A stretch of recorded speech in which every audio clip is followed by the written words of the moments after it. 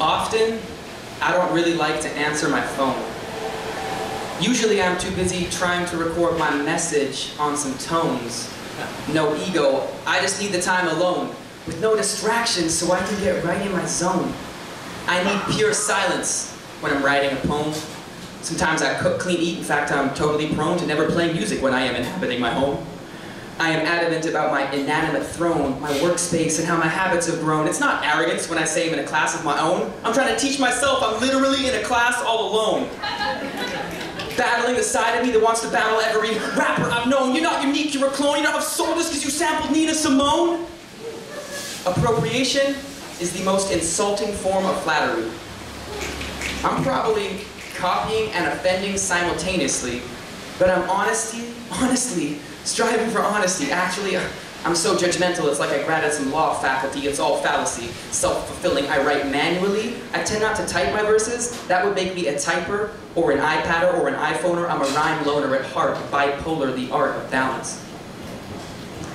My father never thought watching TV was proper. That was back when I was just a teeny bopper. Feeling more off balance than being on a teeter-totter on a TV tower eating tater tots in a meteor shower. Old wives tell tales of watching TV for hours and your face turning tableau, all freeze frame captured.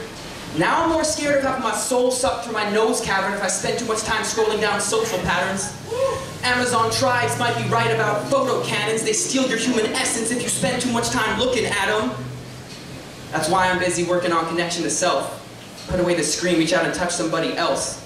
And it's not on the profile pic they click by themselves. Those are deceitful. It's the eyes that pray tell. It's the energy of people, not the words that they spell, desperate to complete the profile that they sell. We all want love and choose heaven over hell, yet people bargain souls like bartering for bargains when the reason that sales jargon wins is fork-tongue marketing. I had my cell phone stolen by a fallen angel, closed up a line of communication but opened up another channel. Now I walk grounded, 4 feet on the earth. I await the fall of all androids and the human rebirth, rebirth, rebirth.